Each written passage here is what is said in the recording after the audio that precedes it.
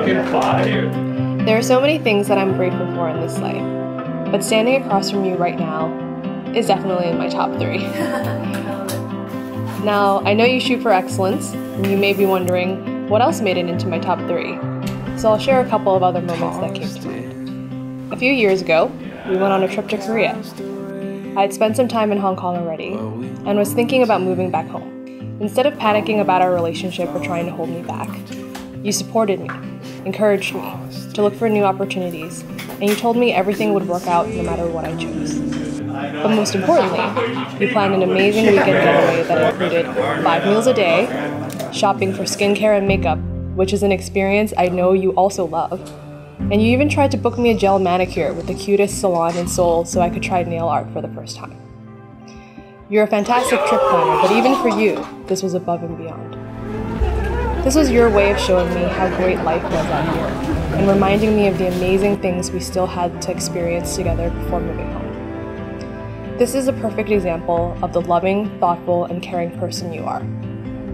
Instead of thinking of yourself or getting upset, you thought of me and spent weeks planning a perfect 3 days to make me happy. Over here. Or when we play video games together, and you nod in tacit agreement when I blame the buttons on the controller for not doing what they're supposed to do, before you play the hardest parts for me using the same buttons. Dave is gonna wear a banana on his waist. Okay. We're gonna reveal the tip, and a groomsman will have the bunny eat it. The tip of the banana. It's gonna be brown. The first time I met you, I didn't have any romantic intentions, but I did experience a moment of clarity. I'm not a particularly spiritual person, but I know with absolute certainty what I felt and experienced when I first saw you. We were at our first day of analyst training, and I clearly remember you were wearing a gray suit with a blue shirt and a yellow tie. I had never seen or met you before, but when I saw you across the room, time seemed to pause. And in that fleeting moment, I was struck with one simple but clear thought. That person is going to be important in your life. And I felt a sense of recognition that I couldn't explain. I don't believe in love at first sight, and our path to being together wasn't easy, but if there ever were a sign of fate or destiny, this was it for me.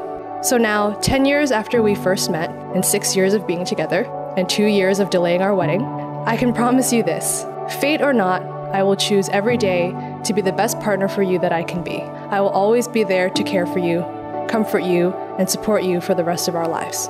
I will continue to try to sleep through your snoring, even though everyone who knows me knows I am the lightest sleeper ever. And I will continue to build our life and family with you for the rest of our lives. I love you.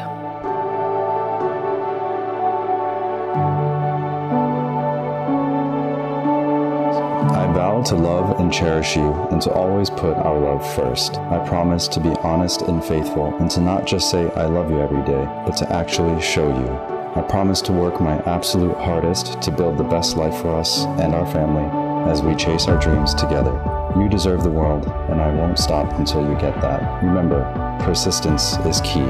I promise to always take care of you and be there for you, and to lift you up when you're down. I will always be by your side, through thick and thin, through the good times and the bad, no matter the time or place. Even if that means having to get the glass of water before bed, or turning off the lights when it's clearly more convenient for you. I promise to never stop making you laugh and making sure our life is filled with happiness and joy. Most importantly, I promise to never forget that feeling I had when we first met and how our story began. I will always keep that flame burning and allow it to carry us through to the very end and beyond. I love you to Kowloon and back, and promise that all of me will be all of yours forever and always.